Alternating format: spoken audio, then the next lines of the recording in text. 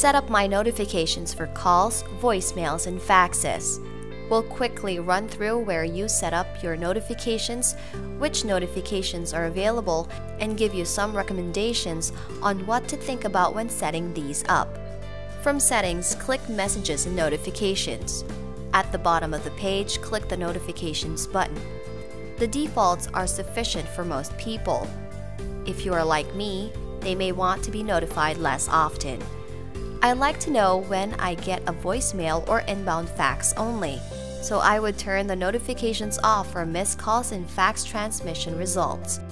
Lastly, enter the email address where you want to send the notifications. It's just that simple to set up notifications.